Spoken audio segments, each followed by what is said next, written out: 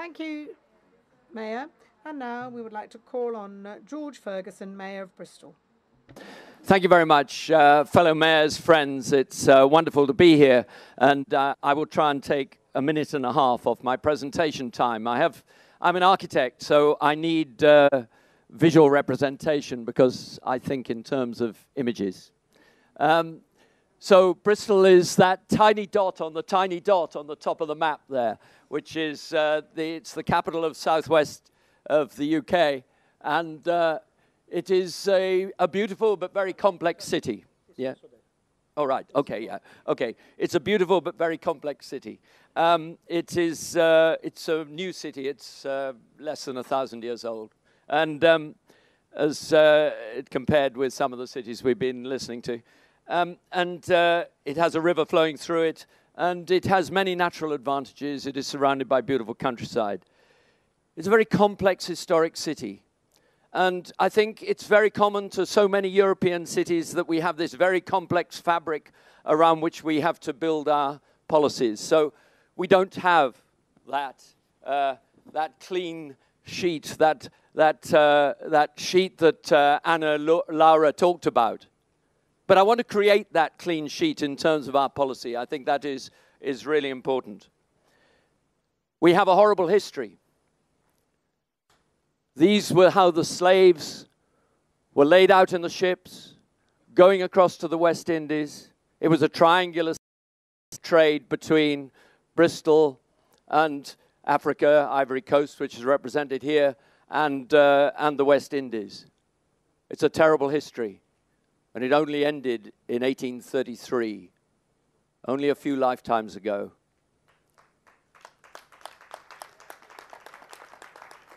And it gives us a very, very special responsibility as a city.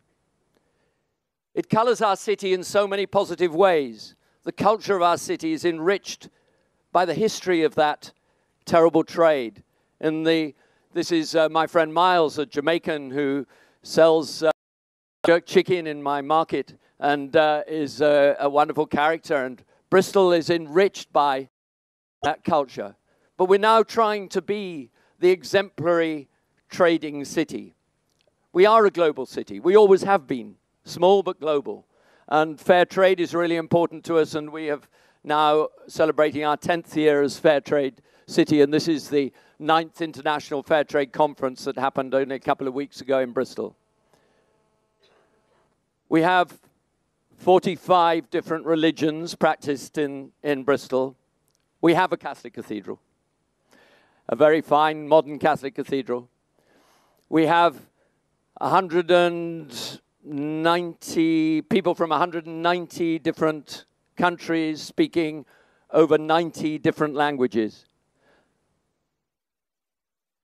And we have brought in a huge number we're a city of sanctuary. A huge number of people from North Africa, and particularly from Somalia, as refugees in recent times. And I believe very strongly they enrich our culture. Only on Saturday morning, I was participating in the Eid ceremonies that are so important to a large part of our population. But this is our clean sheet. We are European Green Capital for 2015. And it's a really important stimulus for us to change. We won European Green Capital not because we're as good as Stockholm, not because we're as good as Copenhagen, not because we're as good as Freiburg, that hasn't even been Green Capital, but we bring together civil society. We have 800 different organizations within Bristol, from our universities down to small food growing projects, that are part of the civil society Green Capital partnership that enables us to be that green capital and to be determined and ambitious about the change. I believe that children are at the heart of that change. If we can't change the minds of children, we can change the minds of nobody. I have a collective noun for those who resist change: adults. It is very difficult to get people out of their cars. It's not difficult to get children out of their cars. It's not difficult to get them to plant a tree each. So I'm getting every small school child up to the age of 11 to plant a tree.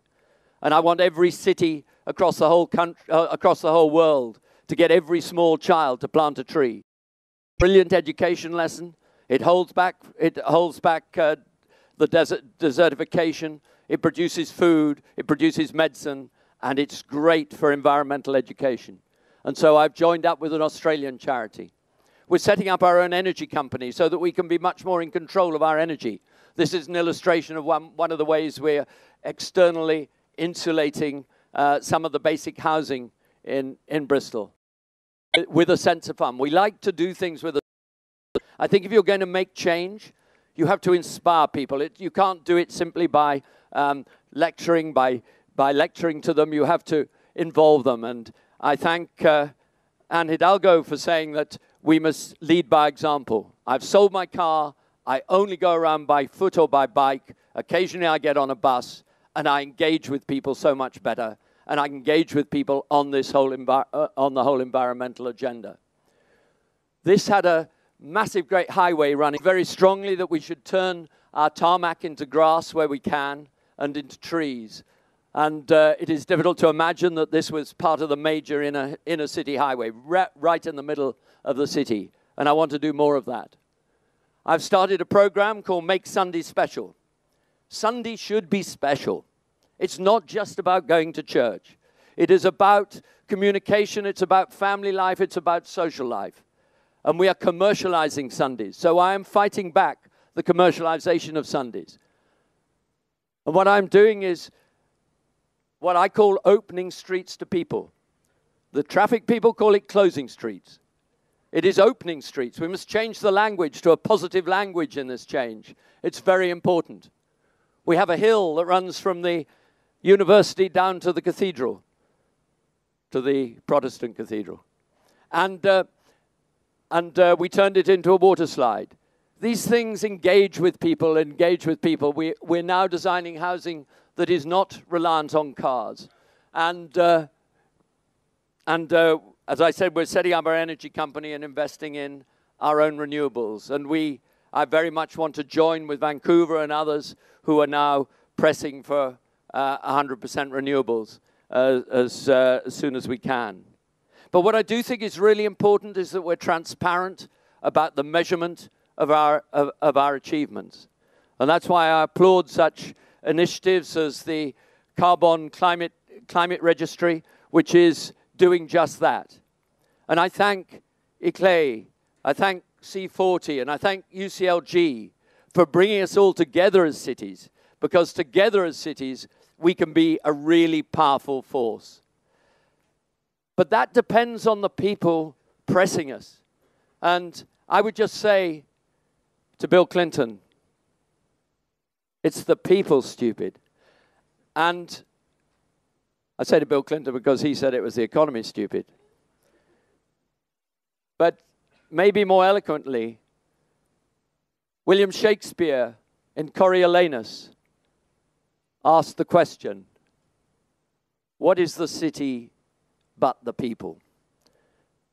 And it's the people that matter, and it's the people we have to protect, it's the people we have to engage with, and it's the people we have to bring with us if we're going to attack issues of modern slavery and the environment. Thank you very much.